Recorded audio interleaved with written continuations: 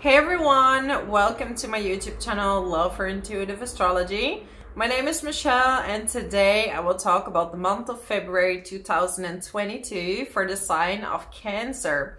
So if you have your sun, your moon or your rising sign in Cancer, then you can keep watching this video. February is going to be a month of major transformation. I mean, it's the same as December and January.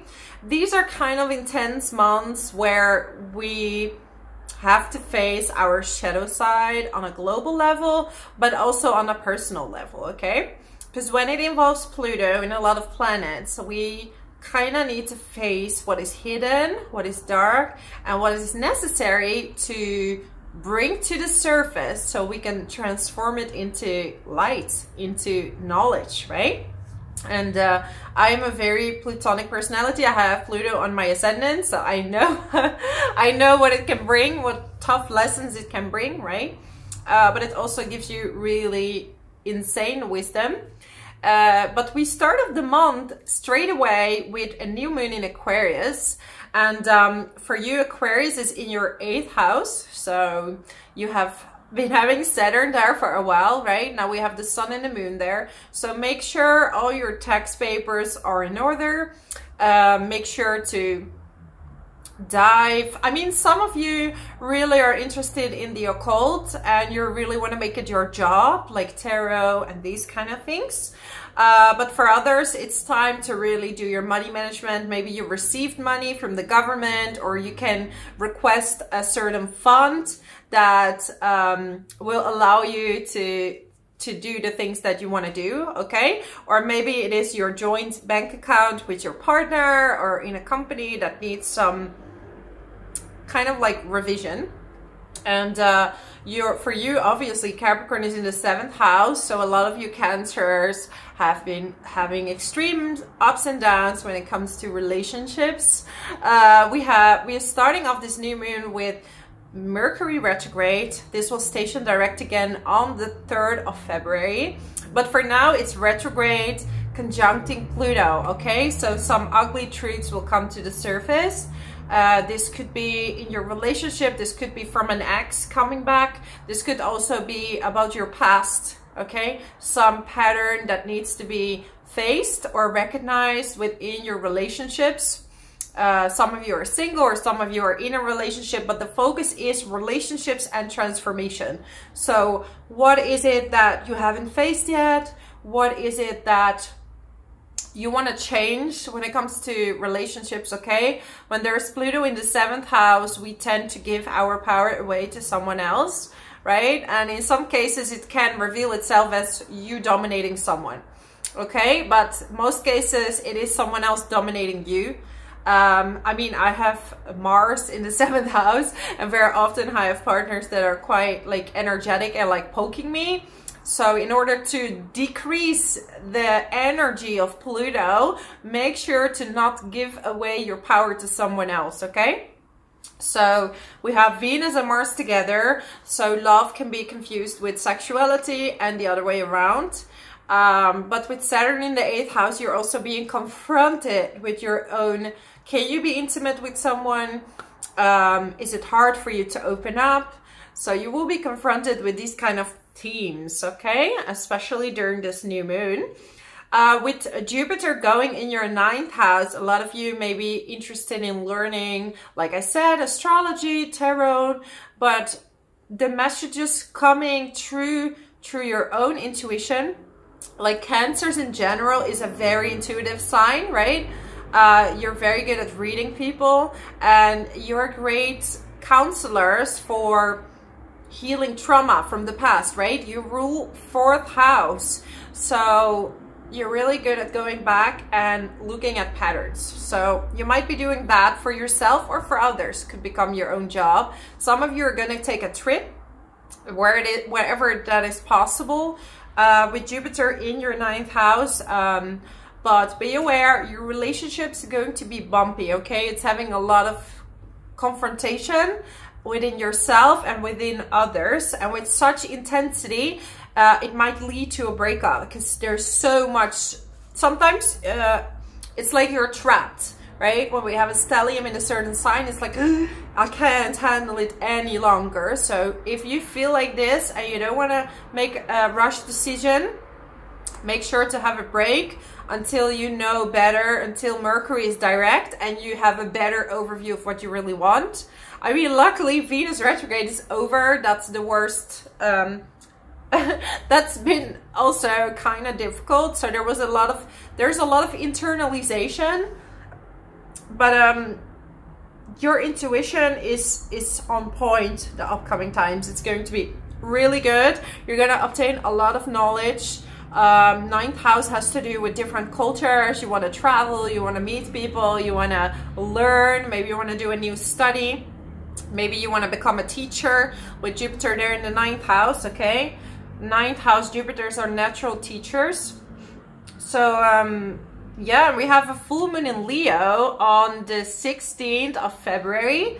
For you, this is in your second house. Okay, so this has to do with your money. So again, make sure to look at your money management. I hear don't make too many big investments in something. Okay, read everything really well before you invest all your money. Some of you have been going through a divorce and there might be a court case going on, or there might be some restriction or problems when it comes to other people's money. Maybe they need to pay you, the other person needs to pay you, and you've been waiting for that. So it's time to organize your money. How much are you spending? How much are you receiving?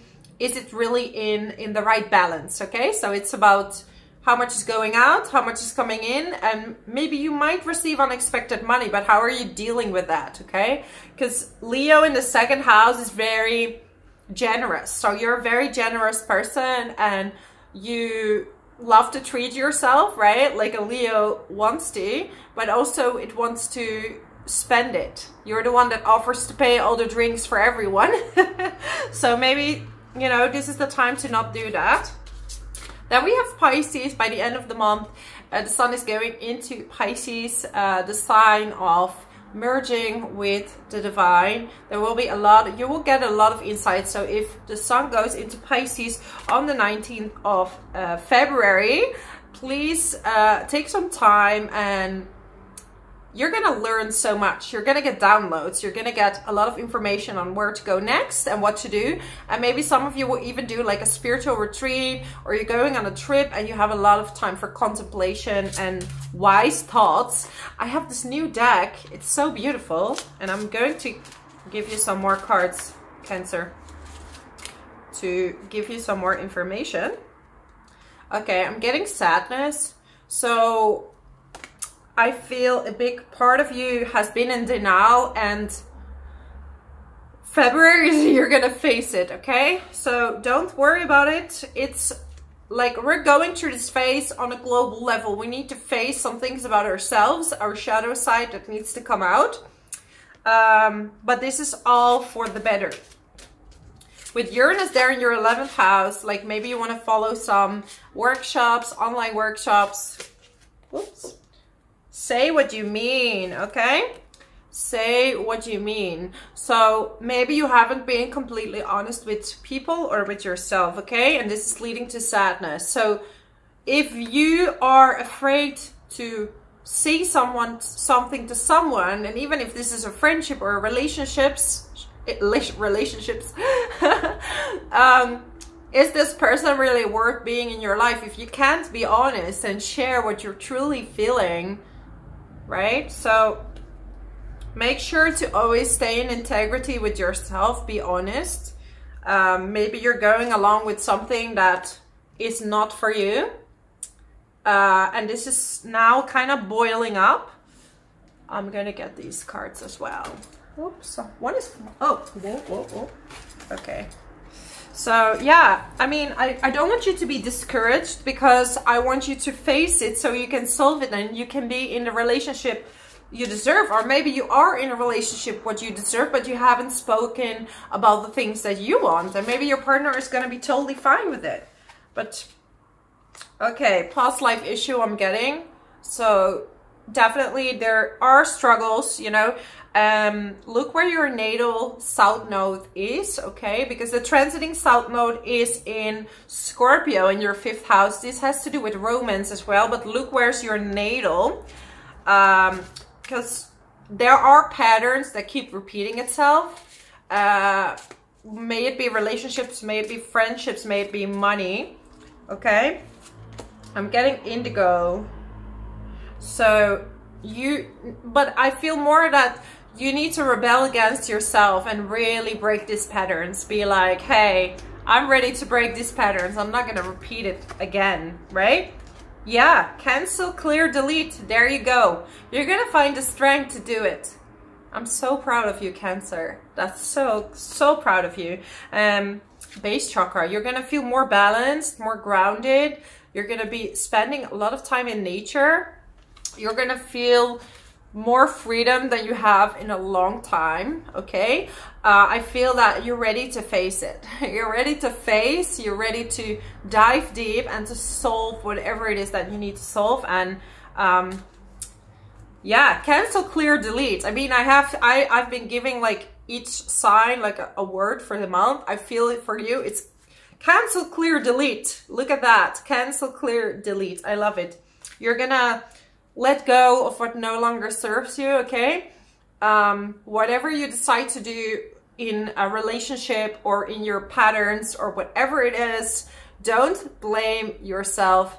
Don't do it.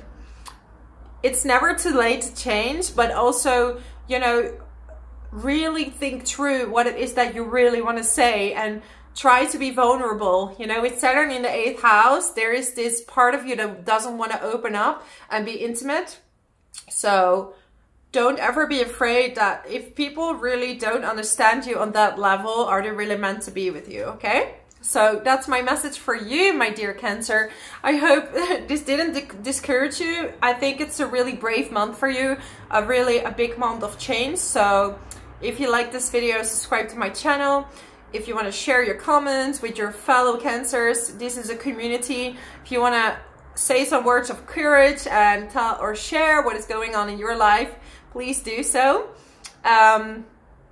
Yeah, that's what I have for you, and I wish you an amazing day. Bye bye.